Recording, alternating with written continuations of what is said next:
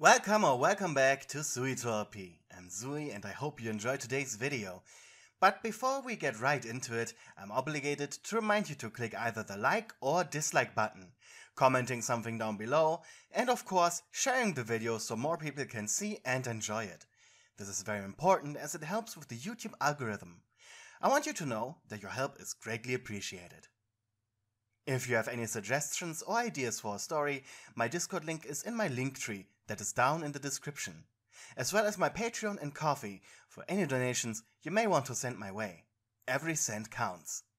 Anyways, I hope you enjoyed today's video. It was Halloween, the spookiest time of the year. You lived in a decently sized suburb, and had a job you could easily do from home. So life was simple.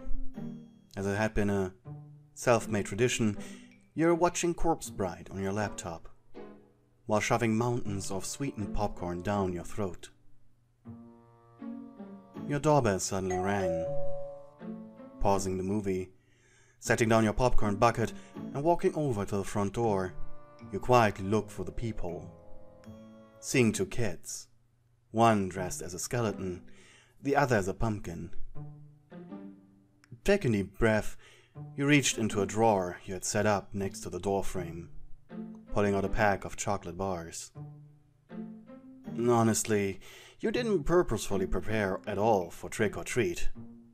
You only recently moved here half a year ago, and in the city you lived in previously, trick-or-treat wasn't really done, as it was considered both too dangerous and too racially unaware, as the mayor had put it. It was just luck that last month at your local grocery chain, this brand of chocolate bars was reduced by 50%, and saw hard candies by 60%. Since you were always hamster shopping due to how expensive gas was these days, you coincidentally now had more than enough sweets to give out. You opened your door with a somewhat forced smile. "Trick or treat!" With a quiet sigh, you threw 2 bars into the kids' sacks. "Thank you!" As the boys walked off, you remained at the door. Your first trick or treat, and you were too old to participate. Just your luck, huh? Checking the roads, there were a few more trick-or-treaters out, but it seemed like they were going in the other direction. Scratching the back of your neck, you walked back in, returning to your movie. However, it wasn't long until the doorbell rang again. Damn it. You just reached the part where the little boy approaches the zombie and very cutely just goes, "Grandpa?" Which, in your opinion, was the movie's emotional climax. The rest just being the satisfying wrap-up. Suppressing your grumpiness, you once again got up.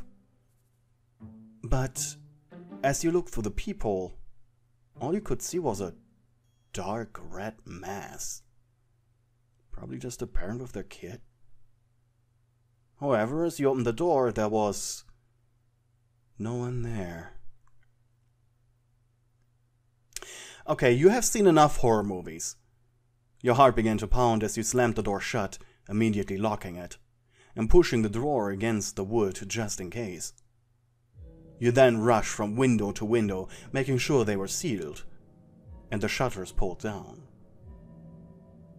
However, in your haste, you always just barely failed to notice the big shadow looming, always in just a corner.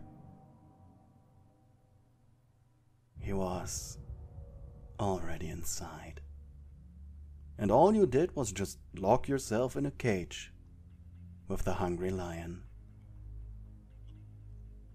Shivering, you sat back down in front of your laptop, a mallet for self-defense placed next to you. However, just as Victor was reciting his vows to the titular Corpse Bride, you heard heavy footsteps coming closer to you. Honestly, you wanted to scream. You really did. But that would make things worse. Your shaking hand crept closer and closer to the mallet. However, just as your fingers took hold of it, something cold and sharp and hard was pressed against your throat. A deep voice whispering right into your ear.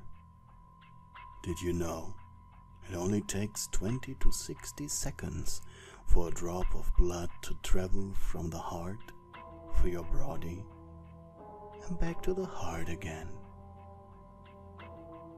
Multiple questions went through your brain at the same split second. Obviously, you were in a similar scenario before in the city, but you felt like this wasn't just a simple mugging. The guy's hand was painted red, his wrists leading into the sleeve of a blood-red turtleneck sweatshirt. Turning around to hit him with the mallet was out of the question. It would take too long.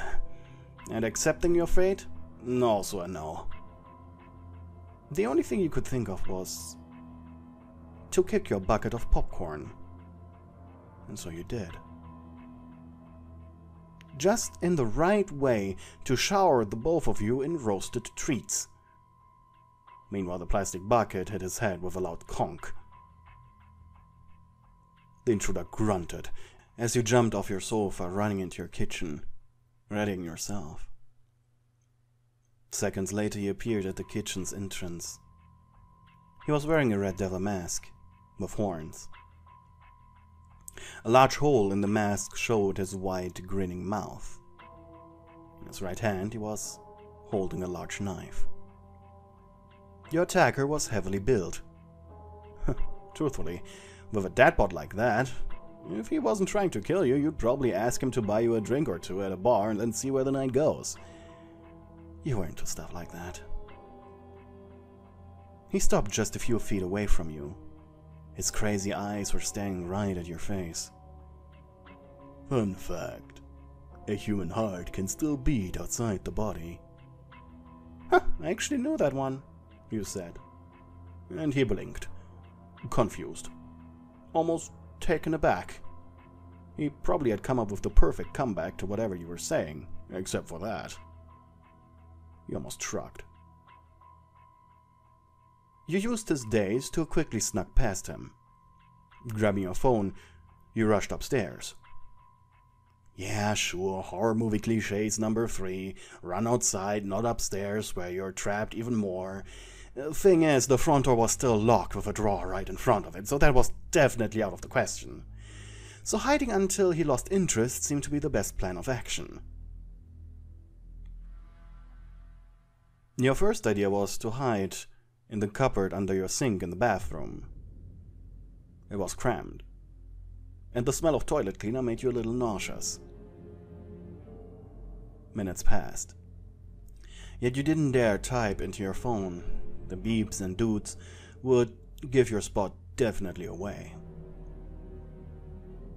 And just like a cheesy horror game, you suddenly heard the bathroom door open. Quietly so. Lightly, the red guy stepped inside. The tension was killing you, but he would probably too. And then, the small door to the cupboard flung open. You turned to look at your attacker, his giant hand taking hold of your collar as he threw you out. He was heaving, looking at you angrily. Fun fact, in an average lifetime, the human heart pumps 1.5 million barrels of blood. Desperately, you got on all fours and quickly crawled forward. The intruder was impressed, seeing how quickly you did so. He smiled, letting the chase continue just for a little bit longer. You were so much fun to chase. Back in your living room, you couldn't help but notice that all your popcorn was gone. Taking all the knowledge of horror cliches you had acquired over the years, you took that as your hint. After all, every little bit mattered. You must have been busy eating it while you were hiding. Immediately you went to your front door, tearing open the drawers.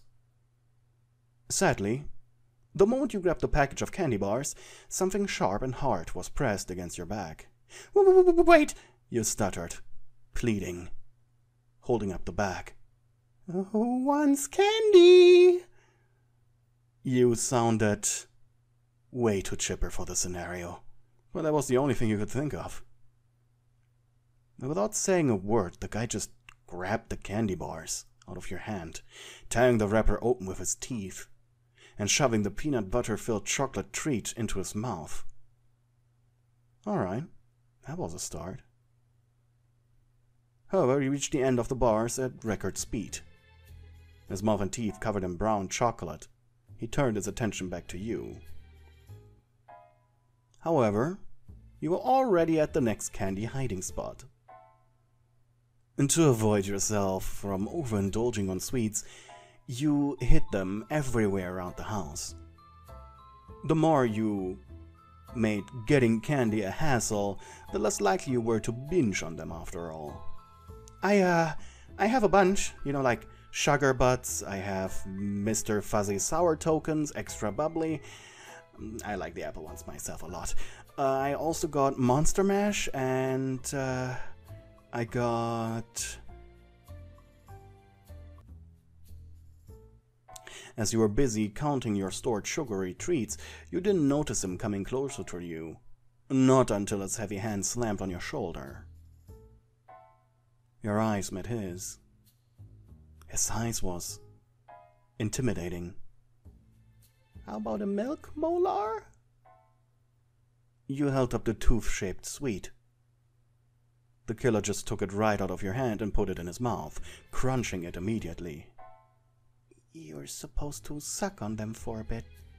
This can't be good for you." After that, you forced him down on your couch by giving him all the various packages. You really had amassed a ton of candy over the year, haven't you? You should really hide them in a more obvious spot. But who could ignore bargaining such as a 5-pack of Pop-Tarts for only $1.50? Honestly, for some time you had considered finding a new hobby. Driving all across America for some discounted food was something your friends had been making fun of for quite some time.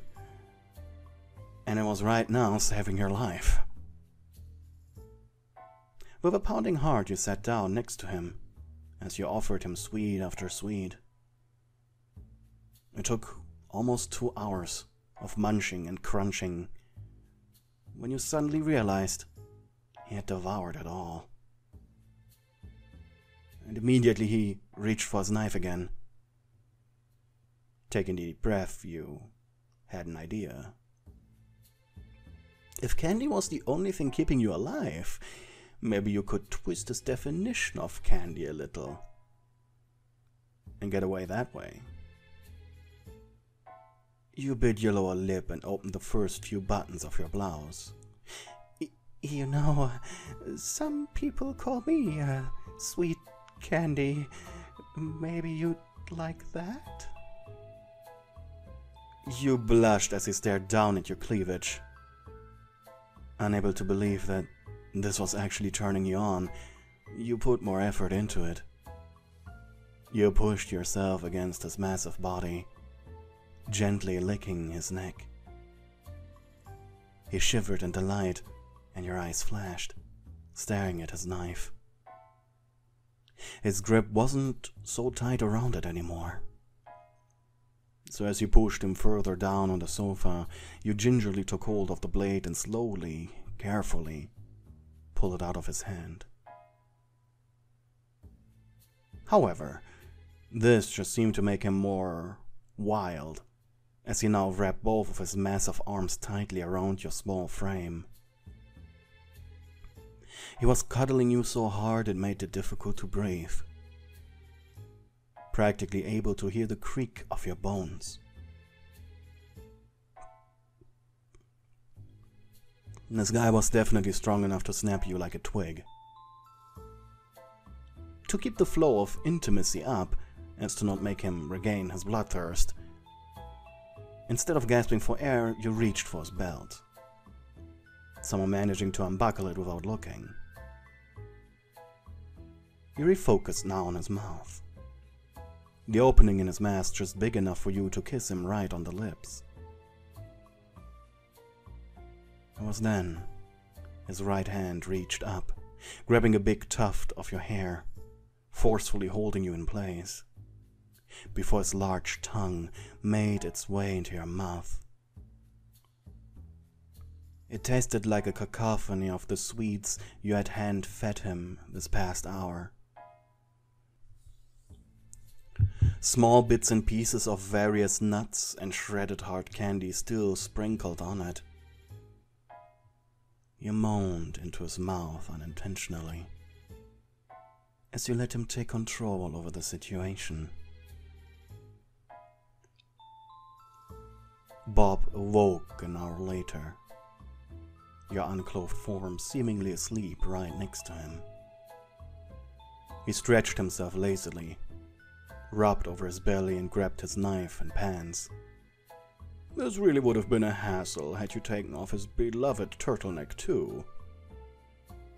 And without much respect for your sleep, he stomped into your kitchen, climbing out of the same window he had entered in. Meanwhile, your eyes were wide open.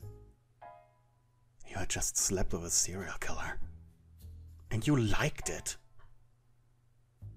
You waited in your compromising position for a few minutes, before quickly rushing into your kitchen, this time making sure the window was definitely locked shut.